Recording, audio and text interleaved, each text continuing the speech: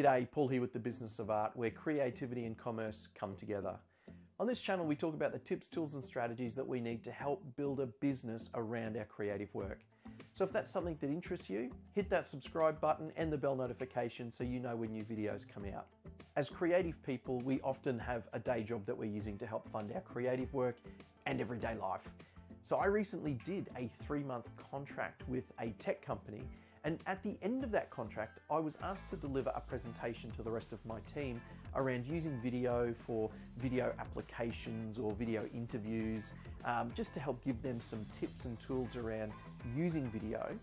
Now, a lot of the content in that training was actually just really good information about shooting video. So if you're creating content to build awareness for your creative work or your business or building your brand, whatever it is, this will have some great advice in it for you. So let's go.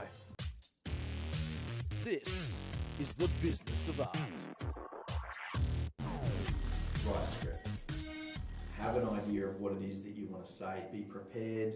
Don't try and wing it if you're not used to talking in front of a camera, and being concise and knowing just off the cuff what it is you need to say. Take the time and write it down. And don't be afraid to have notes on a clipboard. Don't be afraid to show that in there. Don't be afraid to let them see that authentic you of going, I'm not usually good on camera, so I'm going to refer to my notes. And there's no problem with that. Make it simple.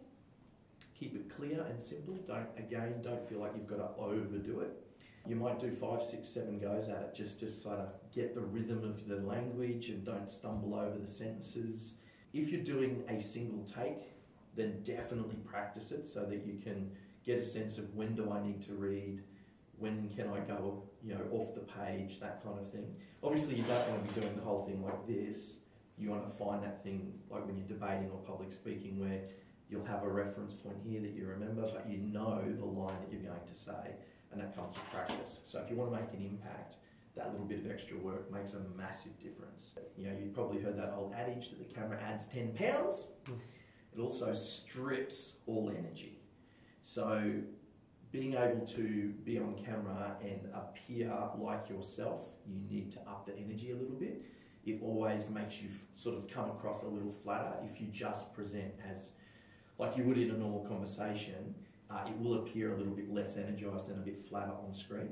So pump the energy up a little bit. Don't go used car salesman, but up the energy a bit because you really need it to translate through on the video. So that's a really important thing. If you look, I reckon if you searched online, you'd find a lot of those where people are talking at camera and it just starts to become monotonous because they're not really pumping that energy. So a really important thing. Think about your background. What's behind you? Because that's a representation of you. So are you just throwing the camera up in your bedroom and it's a hell of a mess and you kind of got dirty clothes all over the floor or your bed's not made and that kind of thing? So irrespective of whether you make your bed day to day, if that's where you're shooting, make the frickin' bed, right? So be conscious of what's behind you.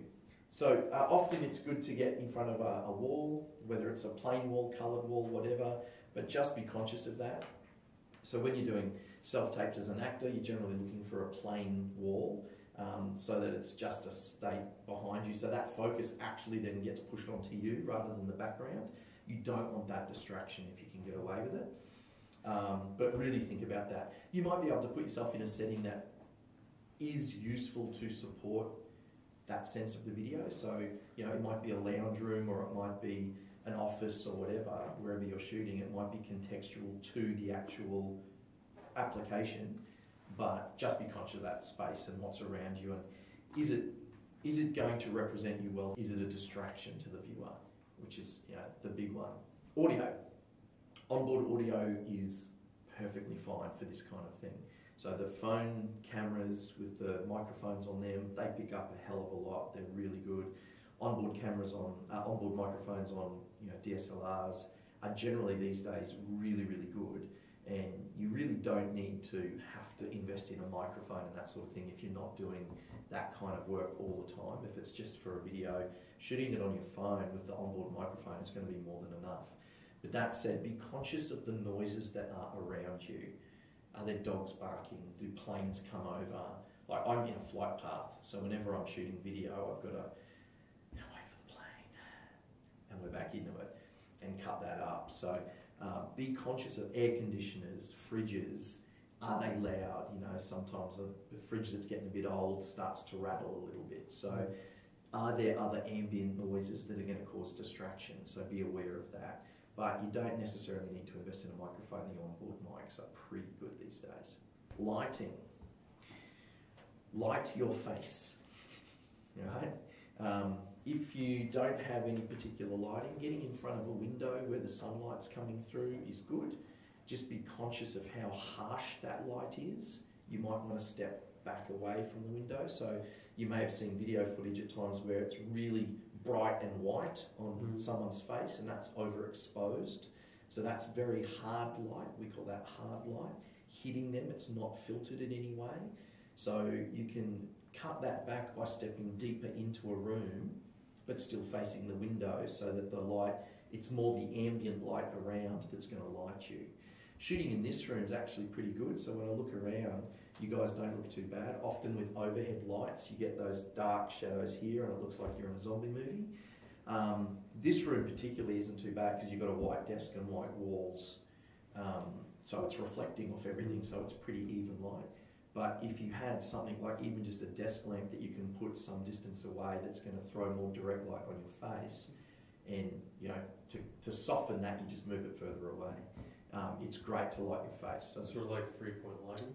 Yeah, you don't even need to go through that, like just that single lighting source. If wherever you're shooting might be, like if it's in a bedroom, often it's not as well lit. You might only have one window in the room. You've generally only got an overhead light. So the phones particularly, they need a little bit more light to really capture the quality of the video.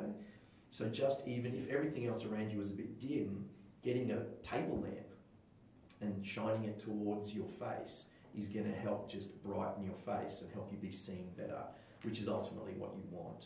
So yeah, you don't have to go full scale 3-point lighting states. You just need something on your face. And yeah, you can pick up like just a table lamp at home or just something, and you can just have it outside of the frame of the shot, but it's close enough that it's gonna just give a little bit more light to your face.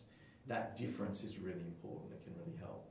You see a lot of the videos that people put out that are, you know, they're almost a silhouette because the only lighting source is a window either on the side or behind them, and they haven't thought about that. So just make sure that the light is coming from the front if you can. And then obviously be conscious of how bright it is in the background, because if it's super bright back there, you just become a silhouette. So one thing I forgot to mention with audio was echo. You'll hear in this room, it's a bit echoey. And that's because we've got a lot of hard surfaces. So even, and particularly in a room this small, because there is basically no furniture, there's no curtains, there's nothing, the sound is just bouncing off all of the walls. And so if you're in a room that's quite echoey, like my spare bedroom where I've started to do a lot of my shooting, there's not a lot in there, it's quite echoey. And so simply just putting a blanket on the floor underneath you, and if you can, hanging a blanket on something just out of frame near you can help cut the echo a lot. And that'll be enough to really change the audio state. If you don't have anything to hang just beside you, get a couple of blankets and take them to the walls. So what you're trying to do is just soften the harshness of the sound hitting that wall. And the reason to have one directly underneath you is because it can bounce up and down as well. So if you've got something directly underneath you, that's a blanket or something that's softening that sound, it can make a good difference as well. So even just if you've only got two, one underneath you and one on a wall beside you can have a really good effect. But if you've got more, then tape them around the room and it'll soften the sound and cut the echo. So framing. So for something like that, I would recommend similar to what we do for a self-tape. So a mid shot, which is essentially from sort of center of the chest of solar plexus type area to just above your head, so you've got a little bit of space in the frame. If you're a talker with your hands, cut it out a little bit further so you've got a little bit more space, so it might maybe come down, belly button, top of pants. Don't feel like you've got to go full body because then your camera's so far away and you can't be seen. Big thing about this is making sure it's close enough that you can be seen.